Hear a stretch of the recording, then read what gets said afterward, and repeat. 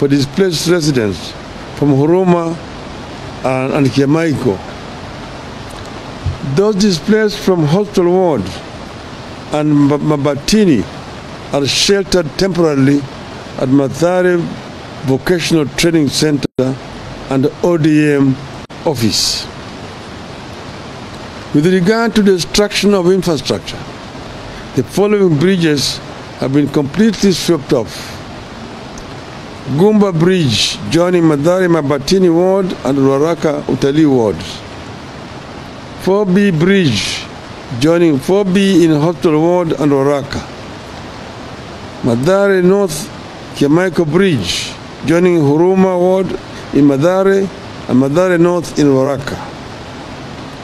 DP Bridge joining Mlango Kubwa Village and Kosovo Hospital Ward in Mathare.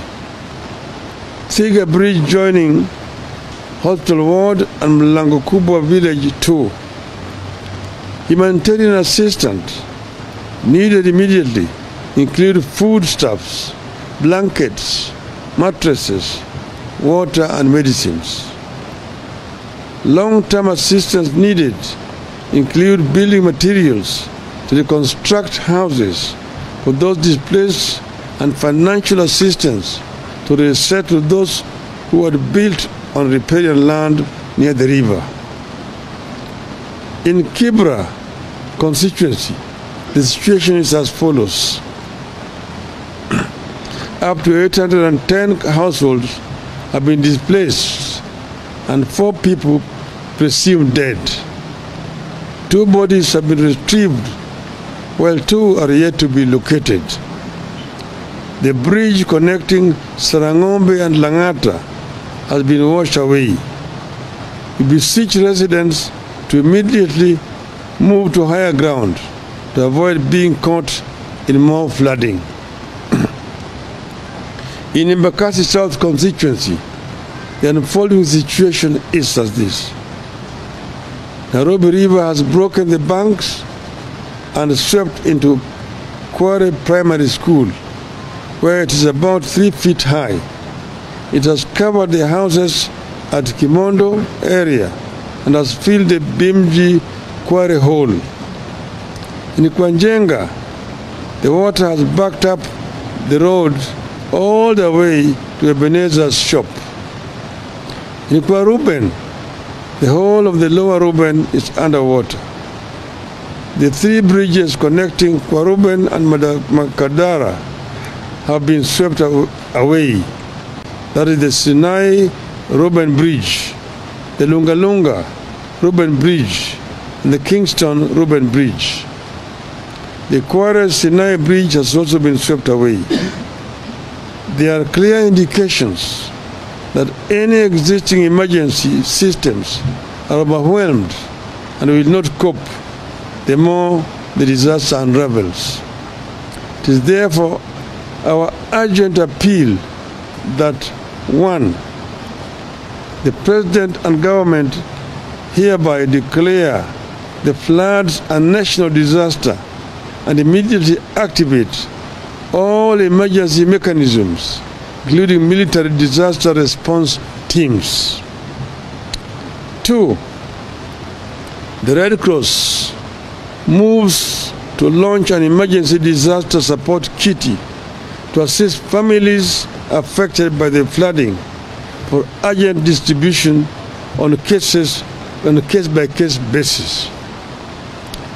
As we speak, the Azimio members of Parliament assembled here have already put together the sum of Kenya shillings 1 million as a start, which shall be given to the Red Cross in Nairobi for distribution to the affected people. The county and national governments unveil a robust, that's 3. The county and national governments unveil a robust information gathering and sharing system to enable people report and avoid disasters as they unfold. 4. While we continue to receive reports from other parts of Nairobi and access to some neighborhoods that remains critically limited, We appeal to the government and other disaster response agencies to launch thorough search and rescue efforts in all affected areas and provide food rations, blankets, and medication to affected residents. It is important to point out that all forecasts show that the rains will be pouring some more tonight and the coming days, which means the disaster is about to get worse. Preparedness is key to forestalling a crisis of larger proportions. What I've said about Nairobi applies almost with equal weight across the entire country. The entire country, as we talk today, is in a situation of a national disaster.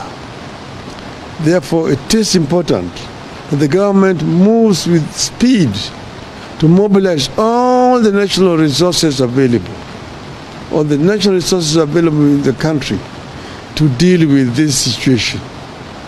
The military, the paramilitary, police should all be engaged in order to help our people. Across the country, you've seen Tana River, you have seen Baringo, you have seen Mandera, you have seen Nyando, you have seen Busia, you have seen, it's all over the country. Even in some of the most unlikely places, there is disaster. As we go through all this and seek help, I believe that all Kenyans believe that as a country we deserve better and we can do better. I believe that as a country we can do better than crying for help when rains come and crying for help again when rains fail. We can do better. End of the statement.